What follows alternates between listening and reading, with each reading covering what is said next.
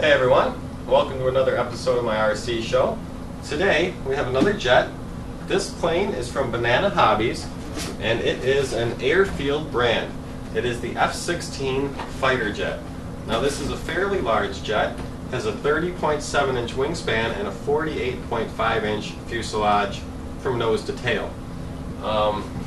Comes with a 4-cell battery, which I actually don't have in here. I opted to get this plane without a battery. I'll be using my own battery.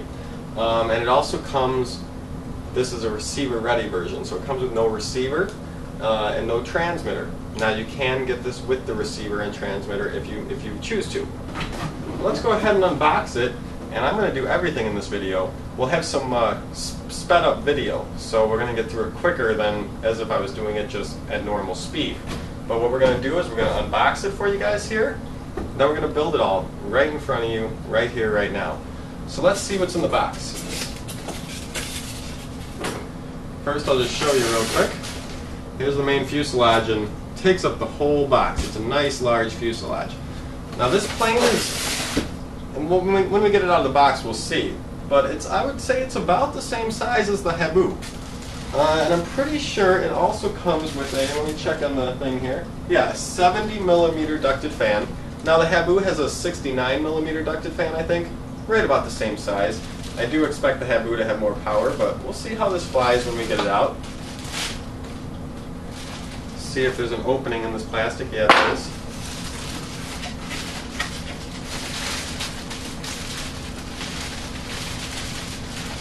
Now this plane comes actually with four complete channels.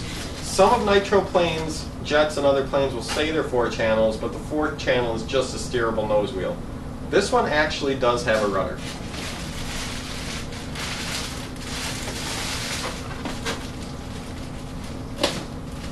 It looks like the plastic was a little melted on to the back cone there. It's weird.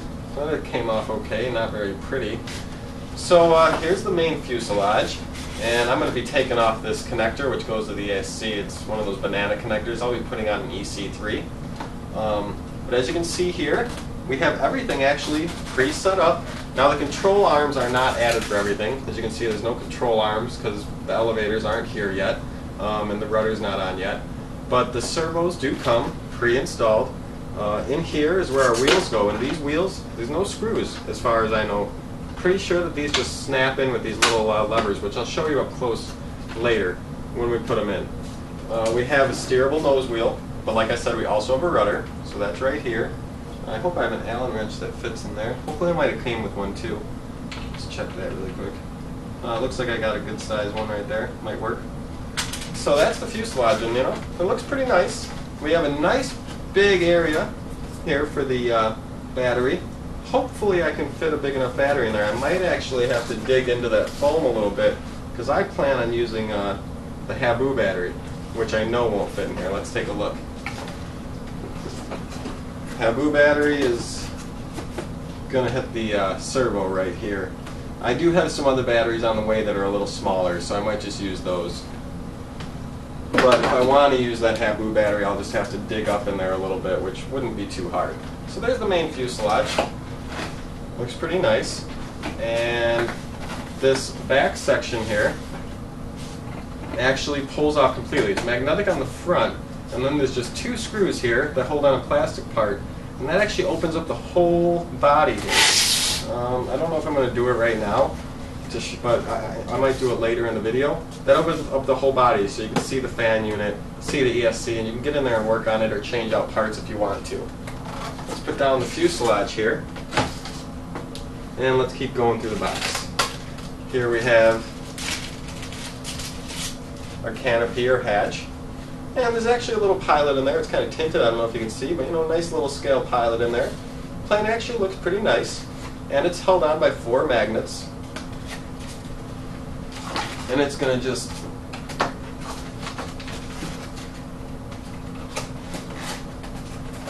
snap right onto there. It feels fairly tight, not too bad. Alright. We have some missiles here.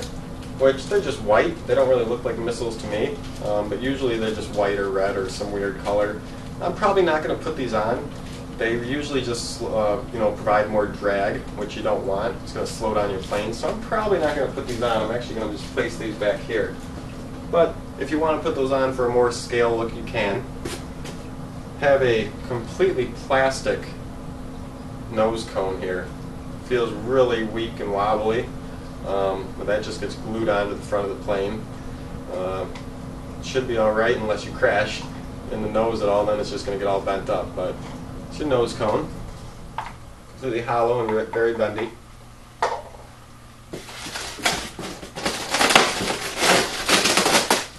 Here we have our landing gear, and you know, it looks like it has nice strong metal. The metal is pretty thick and feels pretty strong, so there's our landing gear. I'm going to take it out of the bag here, get everything out of the bag, because like I said, I'm going to build it right here on this video for you guys. Once I get this out of the box, we're going to start building it in fast motion. Here we have some control arms and push rods and an aileron wrench. Or Allen wrench, or hex wrench, whatever you call it. Some more missiles. Again, probably not going to use them. If I want to add them on later, I can.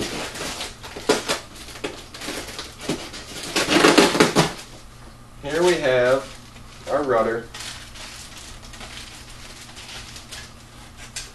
And it comes with the control arm on. So these control arms that are down here, it looks like I have two. Probably for the ailerons there.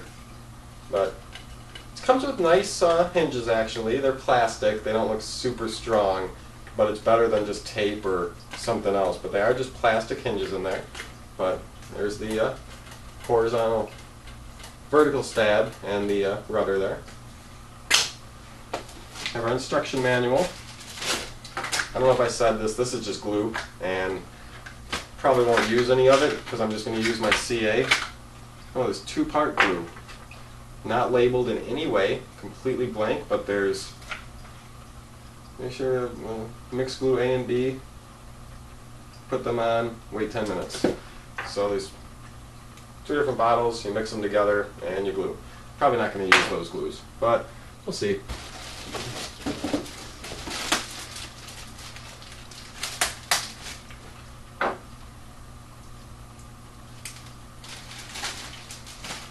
Got some tape here, holding these two together.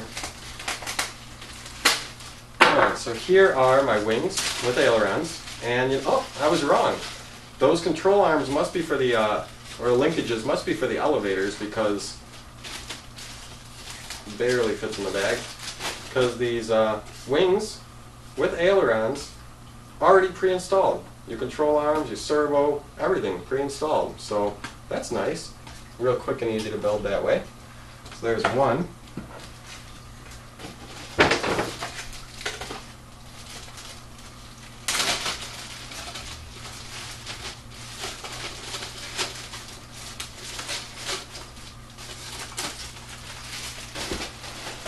And the other one.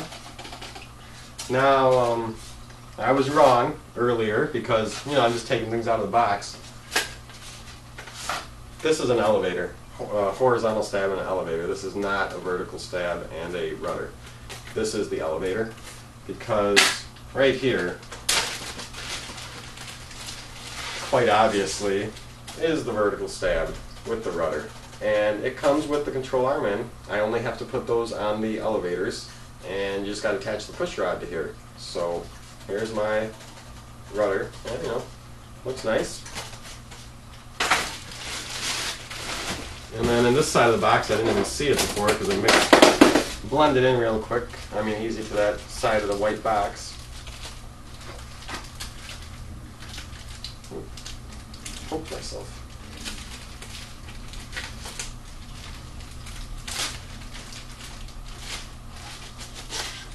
Here's my other elevator.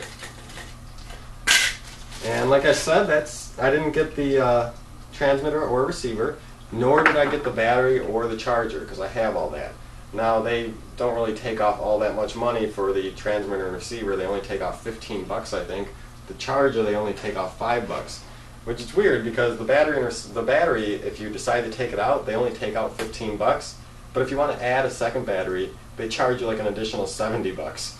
So it's not very equal there, but it's how it works. I decided to take it out because I don't need it. I don't want to use their battery. So now the box is empty. Just the plastic bags I threw in there are left. So I'm going to be adding the AR500 receiver by Spectrum to this jet. So that'll be my receiver. And you know, there's really not that many parts. This probably won't take that long. I think I'm going to add on the wheels first, and let's get going. I'm going to stop talking because this is all going to be in fast motion now. So here we go. Let's build the jet.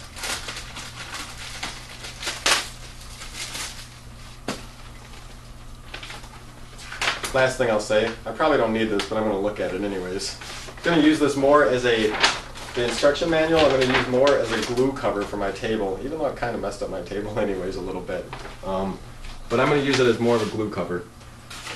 And I'm going to put the wheels on first so we got a nice base to work with, and then let's get it going.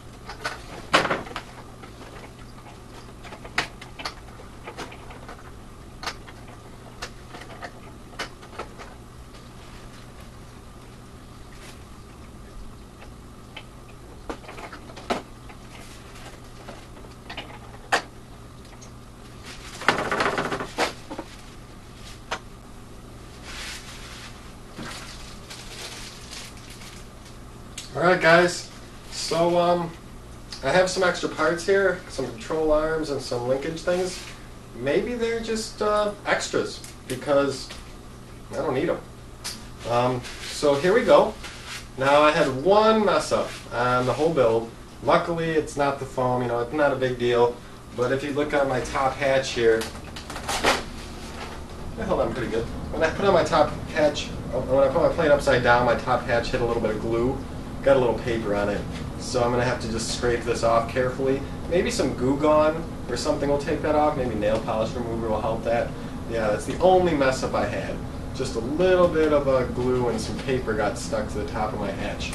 But other than that, you know, I wasn't timing it, but I'm going to look at the video afterwards and I'm going to tell you guys exactly how long this took. I'll put an annotation. This probably took 10 minutes. Oh, I didn't do one thing. But here it is. Okay. Pretty big too. And look at how tall this is. Let's start it at my waist here. I'm going up way past my head from my waist. I mean, let me put it on the ground. It's touching the ground and it's going up to, well, my nipple. It's about how high it's going. So, it's pretty tall plane. It's, you know, like I said, it's got a 48-inch fuselage there. So 48-inch, that's 4 feet. 48 and a half.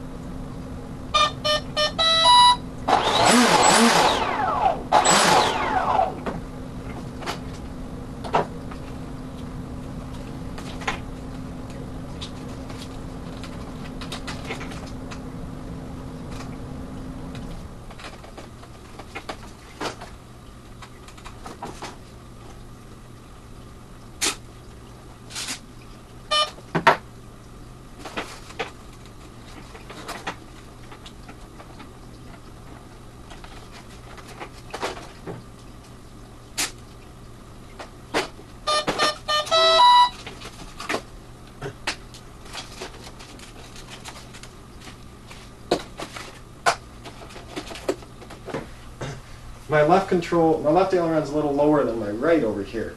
So instead of trimming it on the controller, which you can do and you should do in the air, beforehand, these rods right here, these will twist. So this one's a little too high, so I would take it out of here. See the way it comes out this way. If I can do this with one hand in front of you guys here. Oh, it goes the other way, jeez. Alright, so that one was too high. So I'd want to bring it closer to me. So that would be righty-tighty. So I'm going to spin it right, let's say 4 times here. And now let's try it. That might have only been 3 times, but that's okay. Now let's try putting this in.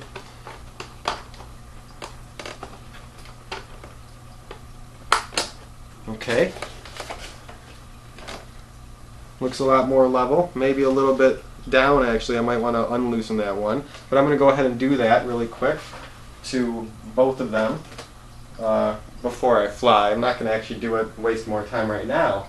But I'll do that before I fly, of course. And then when you fly, you trim on your remote. But you want to have everything centered on your remote and get those as good as you can beforehand. Now remember, when you've got your thing trimmed, just because they look perfectly straight on there, it doesn't mean your plane's going to fly straight. That's why in the air you trim. But you get them as close to perfect as you can before you fly the first time, and then you do your minor trim on the controller when you go. So that probably took less than a half an hour for sure. Maybe only 15 minutes, honestly. And we've got everything done. The only thing I need to do, does that nose wheel look straight? Nose wheel is definitely a good amount off too. I'm going to have to work with that. I might have to, there's a adjustment inside of here.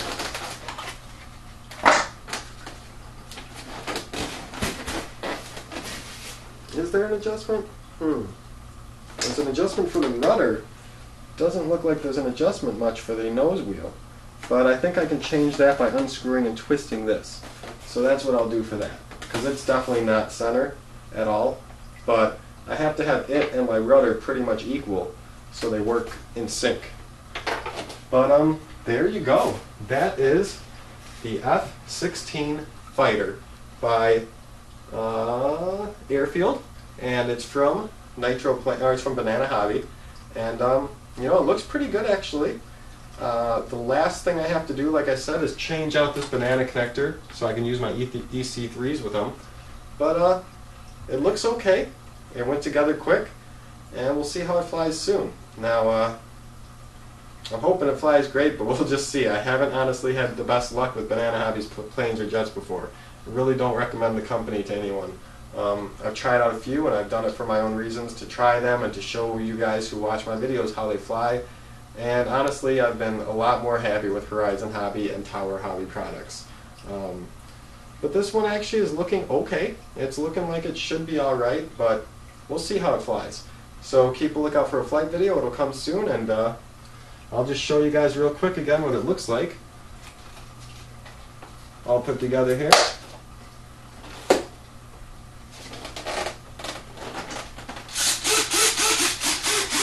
Look at that elevator throw. It looks like it has a pretty good amount. Might give it even more though. I like to have a lot of elevator throw because I don't always trust them to be enough. Got our rudder.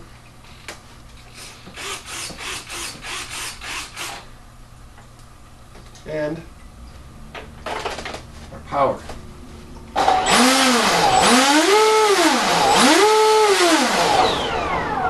Actually feels kind of strong on the 3-cell. Now, how many amp ESC does this have? This has a, pretty sure, it just says brushless ESC on the package. I'm pretty sure it's a 45 amp, the same type of ESC that came in my AMX jet. And it runs on a 4-cell with its 45 amp, not watt, 45 amp. And this plane, I'm pretty sure, is meant for a 4-cell. I'm going to have to look that up. It says battery right here, yeah, 14.8 volts, so it is meant for a 4-cell. I've got 11.1 in there. The 11.1's feeling kind of strong. But with an EDF jet, you need a lot of power, or you're going to have stall tendencies, all types of stuff. So the 4-cell is going to be needed. I'm not going to try and fly this on the 3-cell. We're going to go completely stock setup. The only difference from stock is I'm not going to be using their battery, but I'm going to have the exact same battery. I don't think I'm going to use the Habu battery because it doesn't fit in there. I have some 2100 4-cells coming. They've got 120C and 130C, so I'll be putting those in there, and they should fit perfectly, the 2100s. I think one might be a 2200. But they're the stock battery, basically, same specs. So we'll get this jet in the air for you guys soon, and hopefully we have better luck than some of the last nitro planes and Banana Hobby jets I've purchased. Like I said, it looks okay, so see you guys soon.